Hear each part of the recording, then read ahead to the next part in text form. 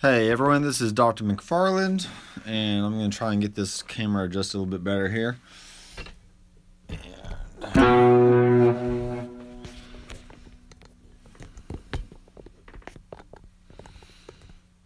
Alright, so it's not perfect. It is definitely not perfect.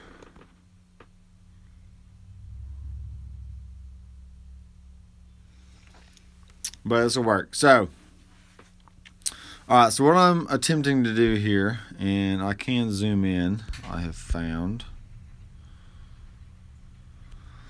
is I want to explain the 4 cable method. And basically I'm using my HEADRUSH pedal board here with 2 different amps with some scenes set up. And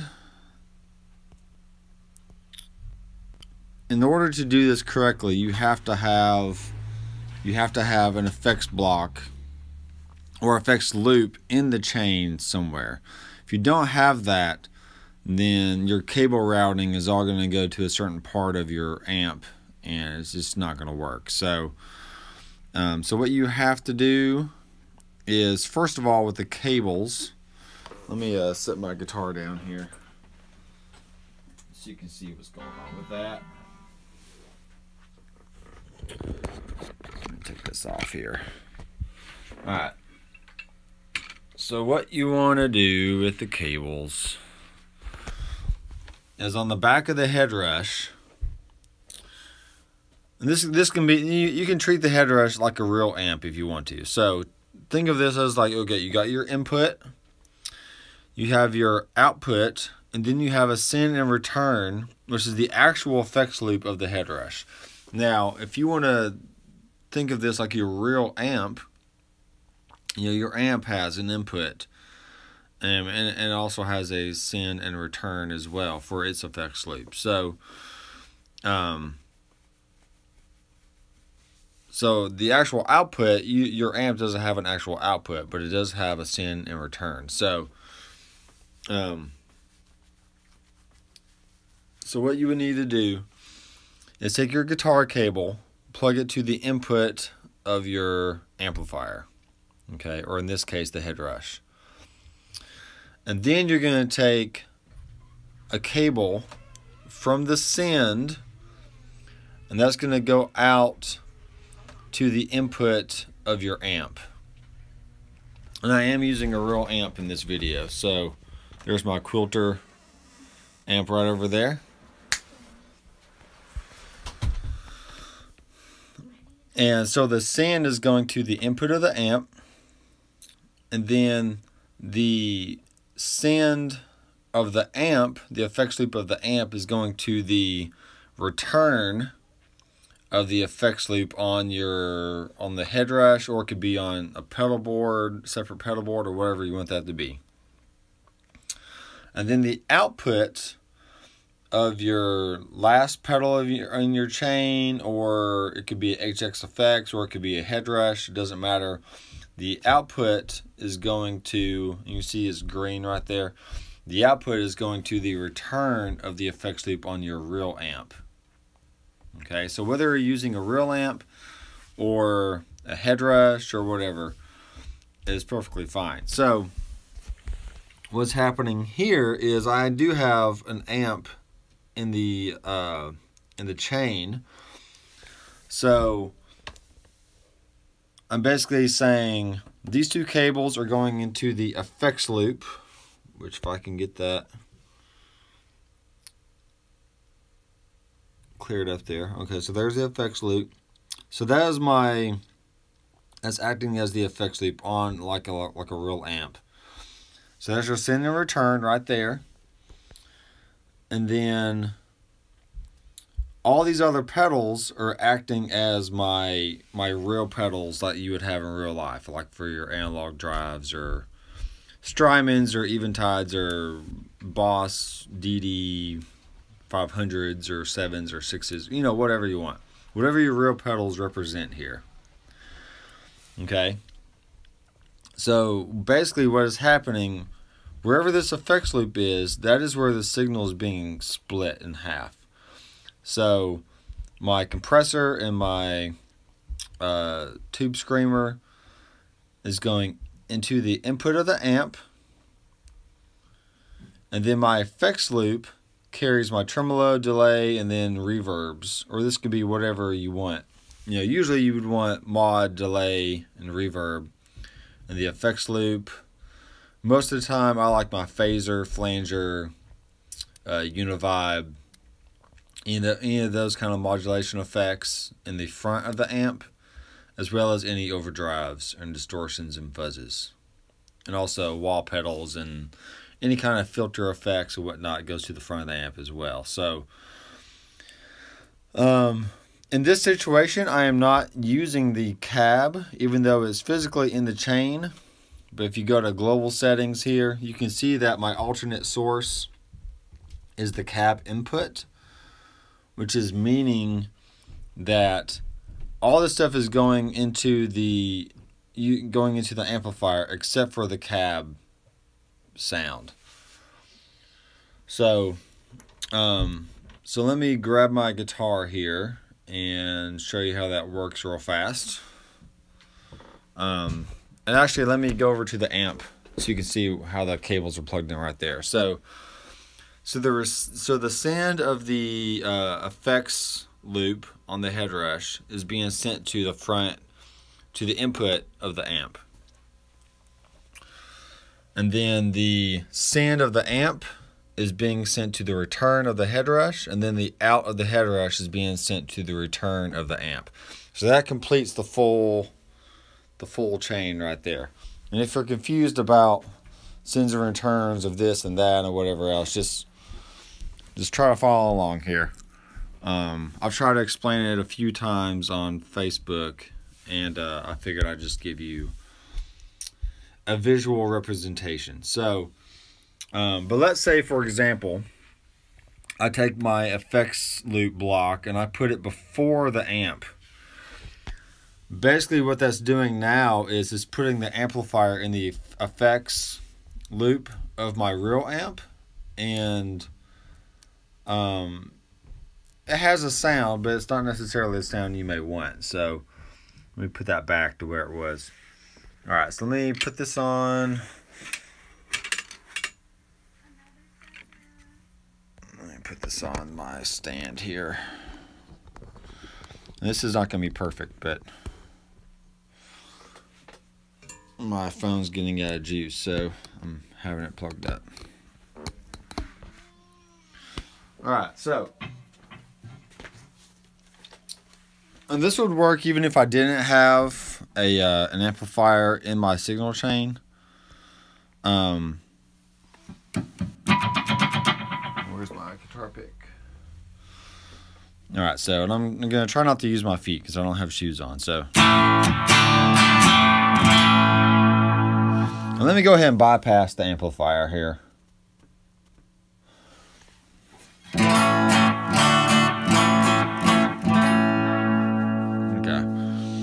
And I know the sound isn't going to be perfect because I'm just doing this live and the amp is over across the other, on the other wall here. But, so here's the sound of just the Quilter amp, just a clean sound. Okay, if I add in my green JRC, okay, it's going to the front of the amp just like a real... like in a real situation. Like if I had a physical tube screamer here in front of me, it would just go right into the front of the amp. Alright, if I put in some extra reverb here, that's going into the effects loop of the amp.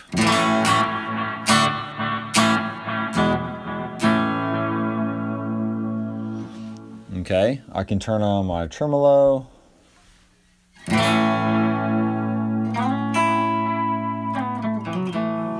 Maybe, if I turn it on correctly. There we go.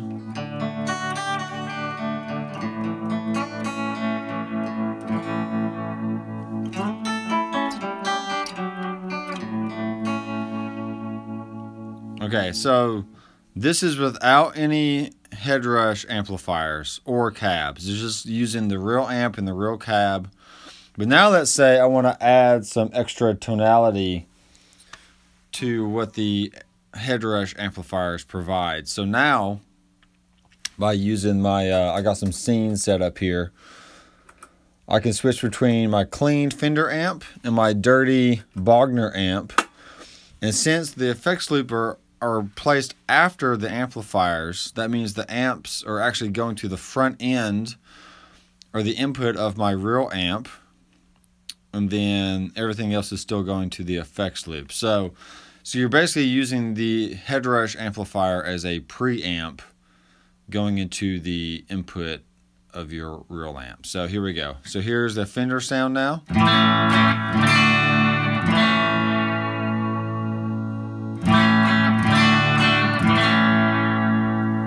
Okay, let me turn the HEADRUSH amp off so you can compare.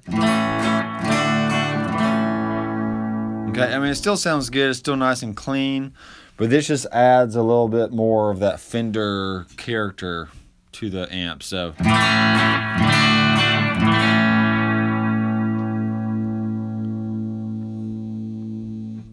and I am getting a buzz. That could be from a few different things, but I'm not quite sure. So,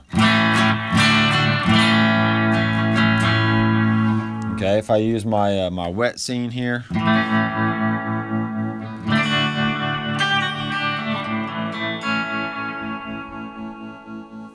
Okay. If I switch to my rhythm sound, it goes to the Bogner amp, and this is more of like a high gain sound.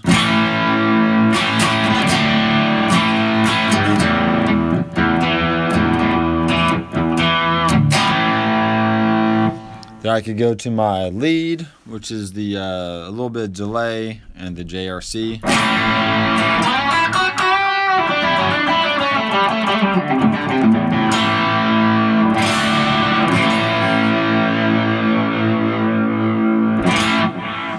Alright, but let's say, for example, I put the effects loop before my amps.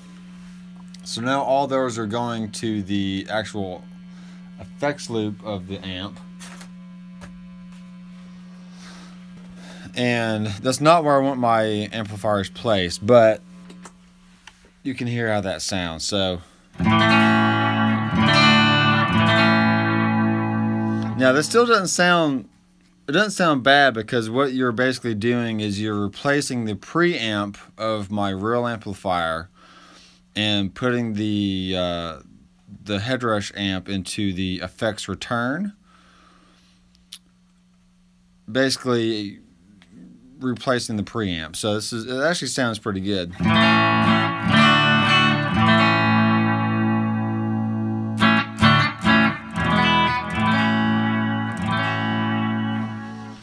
Okay, and let's go to my rhythm sound.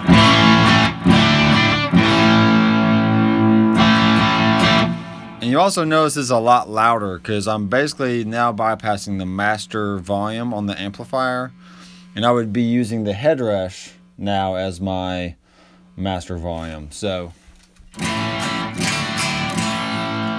if you're going to do that, just be aware that you have to use the master now to control your overall output of the amp.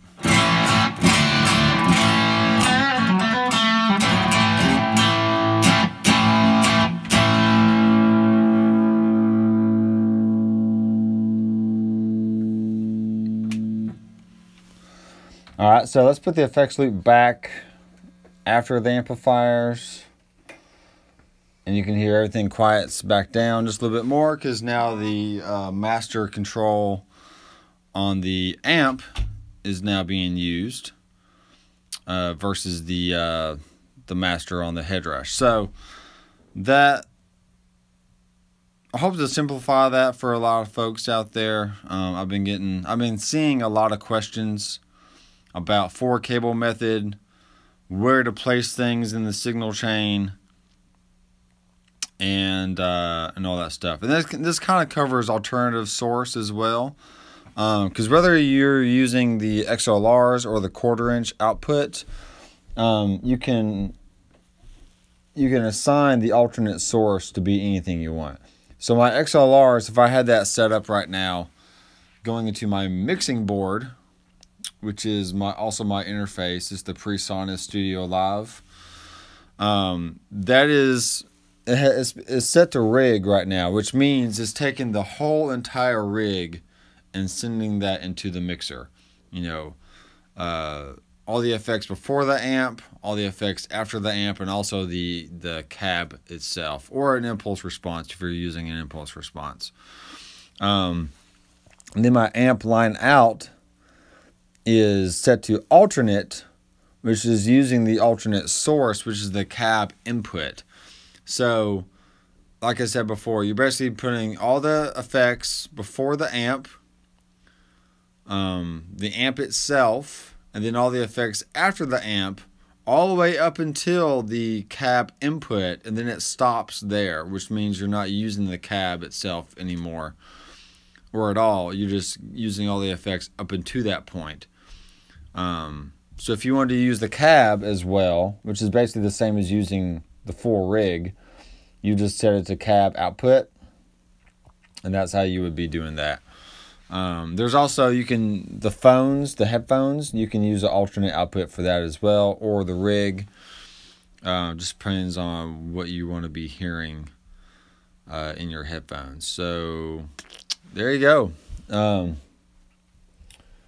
It's really quite easy. I've had to deal with this kind of stuff when I've used the Boss ES8. On that specific unit, there is a volume loop that is included on the back of the unit, and that is where you would be tapping out of the signal chain into an amplifier.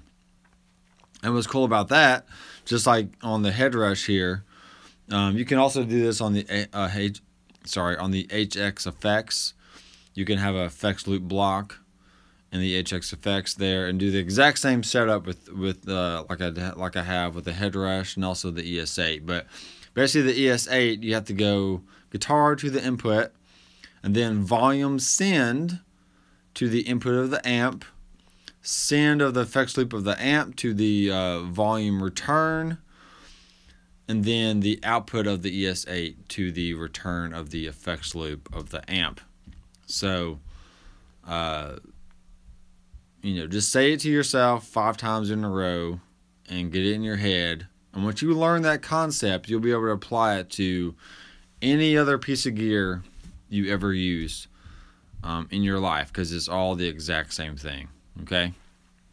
And that's how I'm able to know and understand how the HEADRUSH works, because they're all, it's just, you're treating this as a real piece of gear, just like you would a real amplifier, like a real cab, like real pedals, just applying the same concepts to all that. So I am Dr. McFarland. Hope you have a great day, and be sure to leave any comments down below if you have any further questions, and I will see you guys in the next video. Keep rocking.